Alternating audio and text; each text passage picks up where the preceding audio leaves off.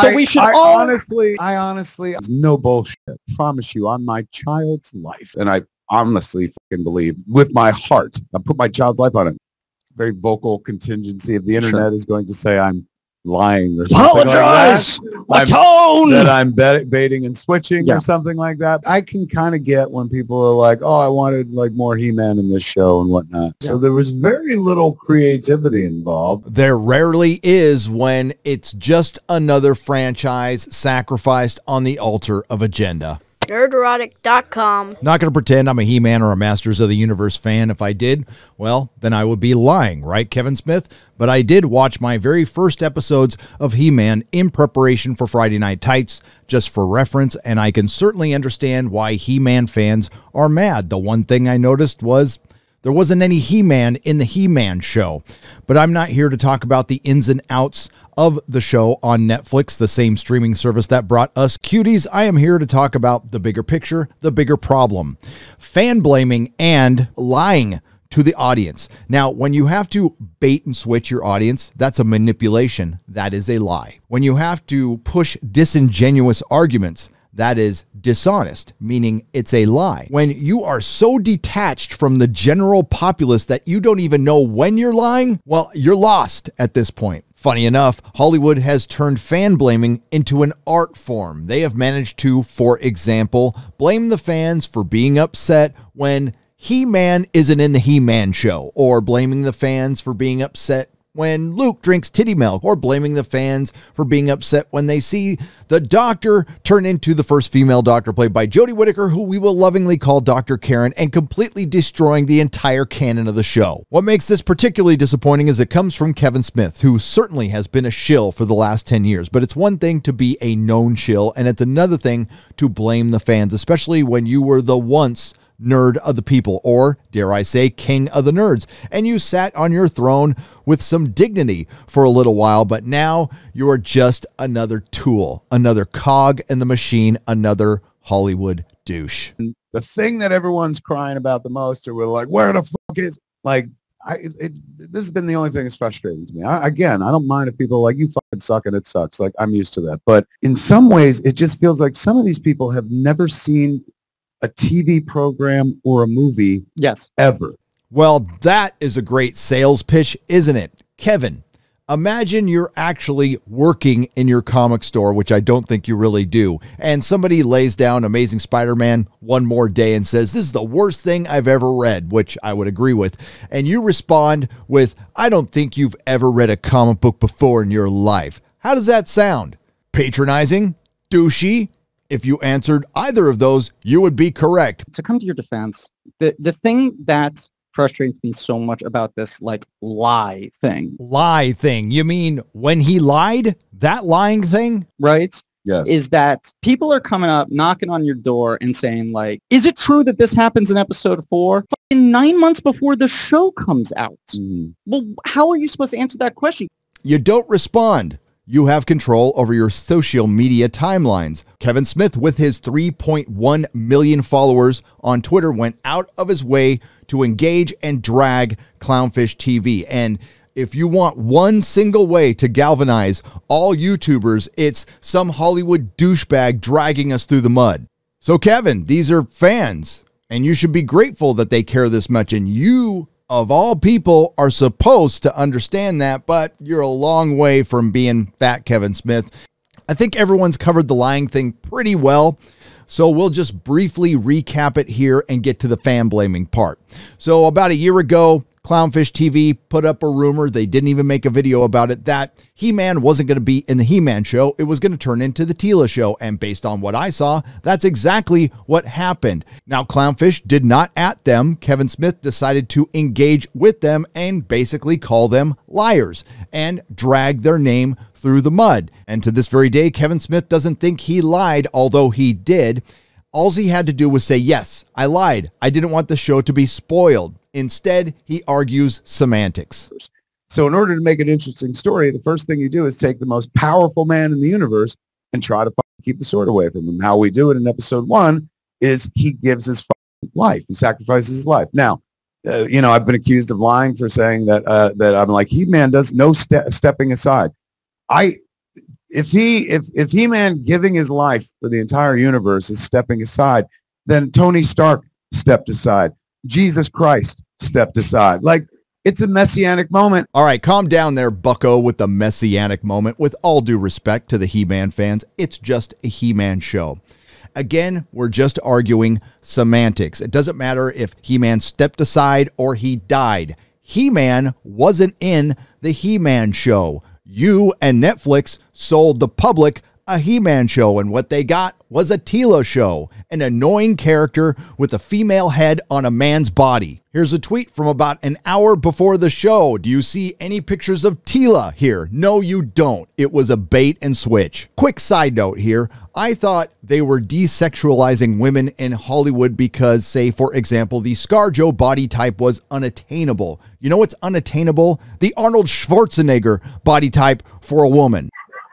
Which, like, again, I understand. Like, I'm a fan of things. I don't get that vocal if somebody does a thing that I don't care. Except, of course, when you tweet at Clownfish TV, basically call them liars and drag their name through the mud. But as a fan of things, I understand what people like. It's not what I fucking wanted it to be. Yeah, you're right. They have no right to be pissed off. I don't know how they would get the impression that He-Man would be in the He-Man show. It so irritates me that this is going on, that there is a contingency of people. And mind you, like, we're talking about it like it's everything and stuff.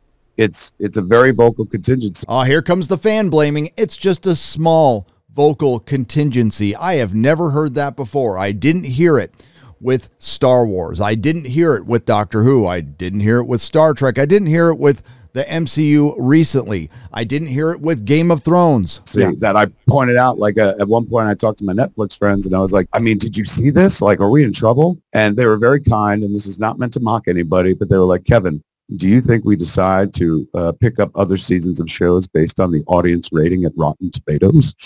And I was like, you don't? And they're like, no. Oh, yeah, we kind of figured that, Kevin, since we still get so much garbage. It doesn't mean it's not garbage. Take a look again at Doctor Who. The audience rating has been in the toilet. It actually hit 0 at one point. They're still making it despite the cratering ratings. And it doesn't mean it isn't destroying the one thing the fans loved. They aren't going out there because they hate it. They're going out there because they care. Again, this is something you're supposed to understand. Here, I'm like, this ain't me being smarmy. I know someone's going to paint it otherwise like that. This is just me being honest. If you don't like something, kids, don't fucking talk about it. I think this brings up a good point. The Streisand effect. Well, that works both ways. Why didn't you practice that philosophy with, say, I don't know, Clownfish TV? I do think this is a pretty good opportunity to reset why I'm here, why I think a lot of channels are here. For one, fans don't have very many places to go to voice their opinions. Of course, creatives and adult pretenders and people who help adults pretend in Hollywood want us all to shut up. They don't want to hear any criticism. So the review bombing thing popped up again, and this is another way to minimize the fans' voices. That review bombing thing, like, it was so weird because I'd been a witness to it from the outside in other occasions. I remember when that happened to The Boys, and I was like, how strange. And when it happened to Captain Marvel, you know, never did I thought we'd be at the epicenter of it, but there we were and stuff. And so naturally, I was like, oh my God, what does this mean? Like, is it going to bum anybody out, or are we going to be in trouble? And the folks upstairs, like, put it on Front Street. And this is not me being a dick, man. This is just me kind of explaining, like, how counterproductive it is to go all in against something you hate. Just a reminder, you made the fans angry because you destroyed something they loved. So it's not just hating a project. Their reaction was like, Kevin, this is amazing for the show. And I was like, yeah, but all these people are mad. They were like, yes, it looks like about 5,000 to 10,000 people have written nasty things. And they were like, but we have 210 million subscribers. And I was like, oh, so mathematically we're safe? They're like, safe as kittens. So like, you can do it. And I ain't trying to stifle anybody's freedom of speech. Absolutely. Go ahead and stuff. But it won't do what you think it's going to do. Yeah. Then why did you spend 25 minutes talking about it? Why did you turn off the comments within the first 2 minutes of this live stream? Why did Solo lose money? Why did Disney cancel all of its Star Wars stories? Why did The Fall of Skywalker turn into a giant piece of crap? Why did Captain Marvel 2 get renamed to The Marvels? Why did the 5 Game of Thrones prequels get canceled? Because fans spoke up. Silence doesn't solve a damn thing. I too, like them, was like, oh my God, this is a bad thing. And they were intending to do a bad thing. And I'm not saying it's a nefarious plot or bots and shit, but all the people, like, it's a little suspect that are, you know, we're, what is it called? Certified fresh. Yeah. And then our audience rating is like in the toilet. I'm not saying it was bots, but it was probably bots. Listen, what's more suspect? The TV or film critic that gets paid to review television or films and can gain access if they review a film or television show positively. You know, everybody's a shill, everybody's getting that Disney cash. But here, all right, so here's the actual reality. I was going to say, like, have you been on my mentions lately? Here's where we actually are in the industry. If you want to talk about, quote, access media. Every single person that wants to have access to things early, that wants to get access to things so that traffic is drawn to their site, will, on occasion, everybody at this podcast, everybody in our industry occasionally has to play softball, occasionally has to, you know, look the other way a little bit. Everybody has to do it. Wait, we're turning what? Like a movie that's in the sense that, you know, I hated a movie, but I won't say that I hated the movie. Or a fan who was genuinely angry because another Hollywood douchebag destroyed something he loved. And it's not just this show, Kevin. It's everything. It's the big picture. In isolation, if it was just He-Man and none of this stuff had been going on before, nobody would be saying much of anything. It wouldn't be this big of a deal. But this comes right on the heels of Loki, where the same damn thing happened. The same thing is going to happen in Hawkeye. The same thing is going to happen in The Witcher Season 2. Some might argue that it already happened in The Witcher Season 1, and I would listen to those arguments. Same thing happened with Disney Star Wars. The same thing is going to happen with Indiana Jones. It's happened time and time again. Sure. Right. But so just so everyone doesn't say like he thinks it's a conspiracy. I'm not saying that. That's what I read. I don't know what to think at this point like that. But I do know this much. Based on what I was told by the people that like pay my salary, that doesn't matter to them. Like they literally don't care. Well, that's not surprising, but it is interesting to hear somebody say it out loud. Netflix doesn't care. Kevin Smith doesn't care. They have your money, you little pleb. So shut the hell up and consume. Now, this debate has sparked a lot of conversations, a lot of very legit conversations. And yes, we here on YouTube, at least I'll speak for myself, need to choose our battles. We can't get outraged by everything or it just becomes white noise. But I think this is a great example of what has been going on in Hollywood, the character assassination, and specifically the character assassination of traditional heroes. So Kevin Smith stepped in it. He did his best Neil Druckmann, Rian Johnson impression, and of course, as with all of Hollywood, he is blaming the fans for all of his and Netflix's bad decision, but they don't care. Well, why don't you keep telling them how much you do? If you like what you heard, please like, share, and subscribe. If you didn't like what you heard, I thank you for listening this long. I will see you in the next video. All of us make mistakes, and Una and Aaron made a big one. But when they realized what they had done, they didn't lie about it. They didn't try to cover it up. Instead, they admitted it. As He-Man said, admitting you're wrong takes courage. But when you do, you've taken the first big step toward making up for it. Of course, if you're like me, you never make a mistake. Or Co. Well, I guess I better disappear.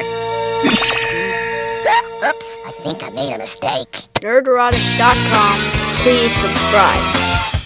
You lying piece of sack of shit, slut trash can, scummiest dirtbag.